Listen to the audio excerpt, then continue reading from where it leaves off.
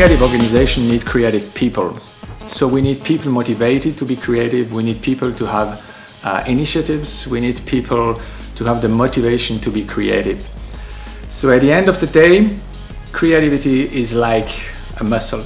You need to exercise, you need to practice, you need to be enthusiastic about creating things, creating new ways, finding new solutions for your company or for yourselves. And actually they were kind of apathic in their attitude.